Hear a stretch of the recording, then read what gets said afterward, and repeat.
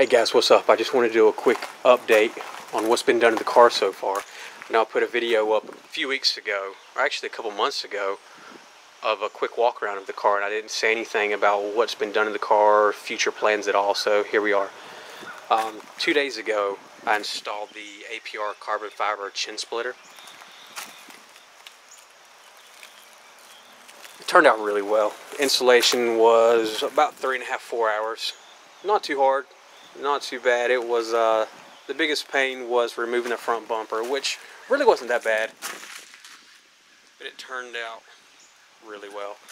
Also, this morning I installed the CDC Outlaw spoiler. I got it painted black to kind of offset the color of the car and match the wheels. The installation on that was about 2 hours. The only thing is, once you install it, it's permanent. You have to drill holes through the trunk. But the fitment was perfect. The paint turned out really well.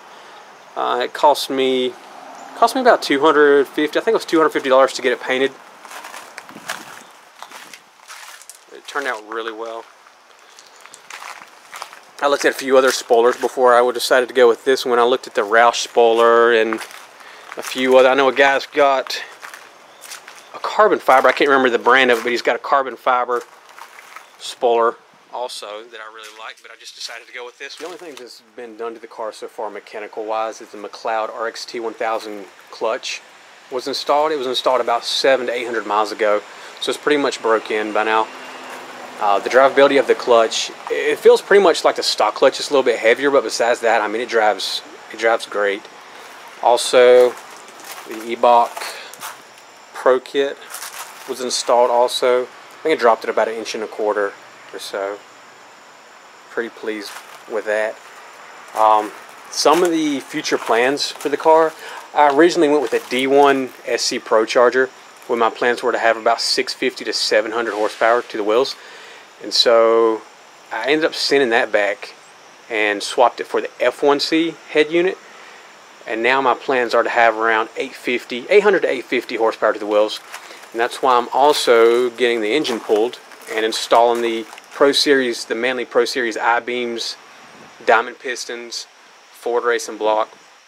The block that's in it now, the stock block, it's a great block, but I'm wanting a lot of overkill with the car. So that's why I'm going with the Ford racing block. Also, I went with the voltage booster, and I think the voltage booster is good for about 650 to 700 horsepower. And so I returned that, and I'm going with a return style fuel system, so I won't have any issues with lack of fuel. Also, I ordered the NT05R, the Nitto tires. As you can see, they're not installed yet. I'm not going to install them until I actually need them. I don't want to put much wear on those tires until I actually need them. Also, I've got the Kooks long tube headers, 1 7/8, catless X pipe, Kooks exhaust. I need to get my windows tinted. That looks pretty bad. Also, I've got a few things from BMR, the vertical links, and a few other things. I'll put up some videos as soon as those are installed. As soon as the BMR suspension upgrades are installed, just let you know how the install went and the drivability of the car afterwards. Some other future plans, parts that I have not actually ordered yet.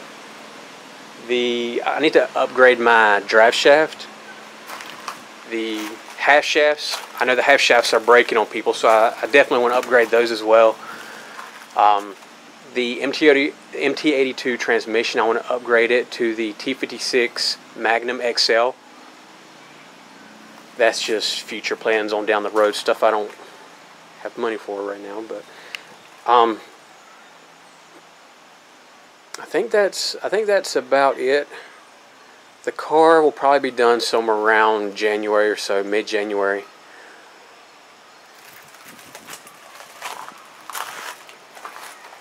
But that's about it for now.